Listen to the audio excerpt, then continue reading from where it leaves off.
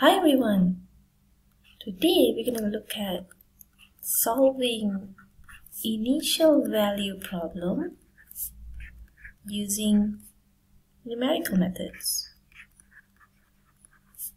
Okay, so this is our main topic that we want to solve. So initial value problem is given by y prime equals to f of x, y. Okay, we are looking at first order. Okay, first order differential equation.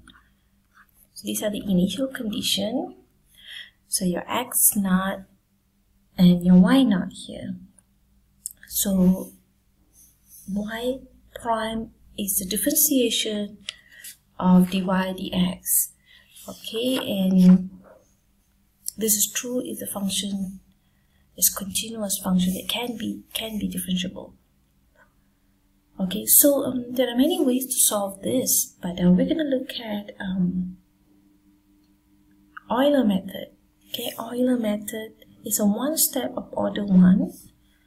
So Euler method to solve initial value problem. So Euler method is given by yi equals to yi minus 1 plus h f of xi minus 1 yi minus 1. Okay, the Euler method can be derived by Taylor series expansion of order 1. Okay, so f here, okay, depends on what's the given function. Okay, this is f given for this y prime equals to f. Okay, h is the step size, so h is your step size. So what happens here? So I have a value initial from y naught, and I want to get to yi. So in between can be big Y. Okay, but this is the length h length here. Okay, where h is the initial x naught. So x naught plus IH, that's my xi. Okay, so I have my x naught here. This is the place I want to go, xi, and xi can be obtained by x naught plus IH. Now this y that we want to find using Euler method, y naught is given. Okay, so if you understand this, let's look at one example on how you can use Euler method to solve a particular problem. Okay, so consider this first order differential equation given by y1 prime equals to y2 plus x, y2 prime equals to y1 y2, and the initial condition given as y2 equals to 1 2 with h. Okay, now we want to apply 2 steps.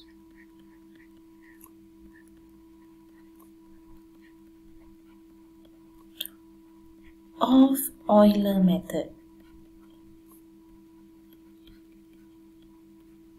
Okay, before doing anything, I would encourage you to sketch. So this is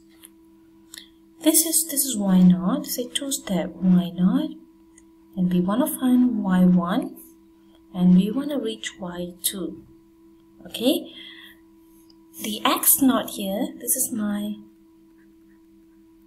x naught. Okay, these are the starting values for y1 and y2. Okay, so now this is my x naught.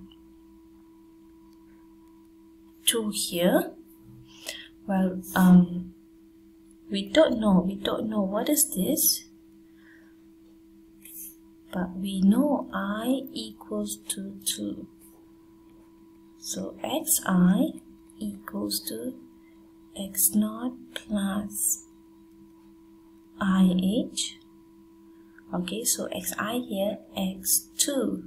Okay, so this is my x2. So x naught, x1, and x2. What is my x naught? Start with 2 plus I is 2, h is 0.1. So we want to find the solution at x equals to 2 plus 0.2, which is 2.2. Okay, so this is my h. The first h is 0.1 and the second h is 0.1.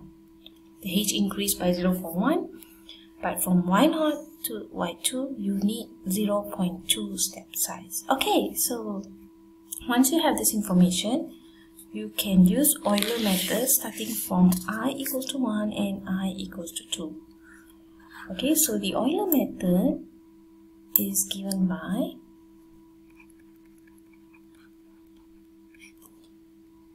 yi equals to yi minus 1 plus h f of xi minus 1 yi minus 1.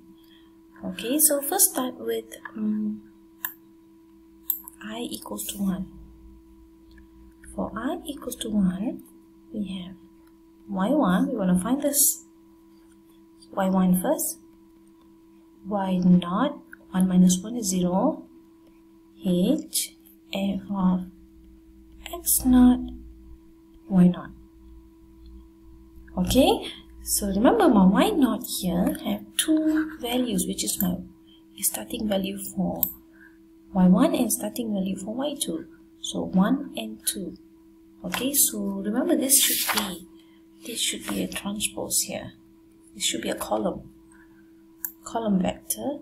So I have y0, 1, 2 plus h is 0.1. Now f here, okay, this is gonna be my big function. So f here is given by a two-dimensional first order, which is y2 plus x, y1, y2. So we have y2 plus x, y1, y2. So I can put the value here. Okay, so x0, x here refer to my x0, and y0 here you have the starting value 1 and 2 from this is my y1, this is my this is my y1, this is my y2. Okay, so we have 1, 2 plus 0.1 y2, 2 plus x0 is 2, and then y1 is 1, y2 is 2, so 1, 2. Okay, so I have 0.1, this one will be 4, 2. Okay, don't forget I have to multiply with 0.1. So that gives me plus 0.4, 0.2. Okay, so we have obtained the first value for y1. So 1 plus 0.4 is 1.4. You can give your answer to 4 decimal places. And 2 plus 0.2 is 2.2. Okay, so we have obtained y1. Now continue finding for I equals to 2.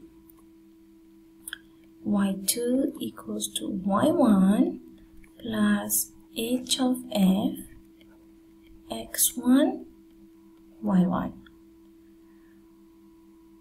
Okay, so this is the Euler method, but now for second iteration. So y1 is this value here. This is my y1. Okay, now what is x1? So if you look at our sketch earlier on, this is my x1. Okay, this point here is my x1, and x1 is given by x0 plus 0.1. So 2.1 is my x1. So you have x0 2 plus 0.1, 2.1 plus 0.1, you have 2.2, and you stop your iteration when you reach 2.2.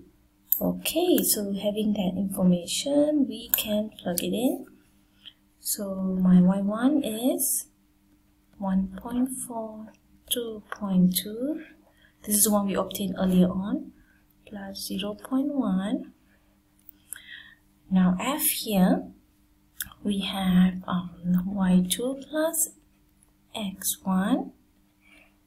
And then here we have y1, y2, y1, y2. Okay, so don't get confused between this y2. It should be, this is the second dimension. The second dimension. The y2 here refer to the first iteration. Okay, so don't get confused. And y2 here refer to the first iteration. So I have 1.4, 2.2 plus 0.1. y2 of the first iteration is this one, 2.2, plus y1 of the first iteration, which is 2.1. Now y1 times y2, so this times this, 2.2 times 1.4. Okay, now simplifying the calculation, you have 1.4, 2.2 plus 0.1, 2.2 plus 2.1. We have 4.3. Okay, 2.2 times 1.4. We have 3.08. Okay, now multiplying with 0.1, we have plus 0.43 and 0.308. Adding with the 1.4 and 1.2, so this plus this will give you 1.83 and 2.5080. Okay, so this is the second approximation. So you can say that the solution to this problem, okay, the solution to this problem, y1 prime equals to y2 plus x, and y2 prime equals to y1 y2 is given as 1.8300, 2.5080. Okay, remember, if you use to solve this analytically approach, your answer might be close to but not accurate, because we have just done 2 iterations. The more iteration to do, the more closer the solution will be to the exact solution. But we're going to look in the next video on how you can find the error. Okay, that's all for today. See you in my next video. Bye.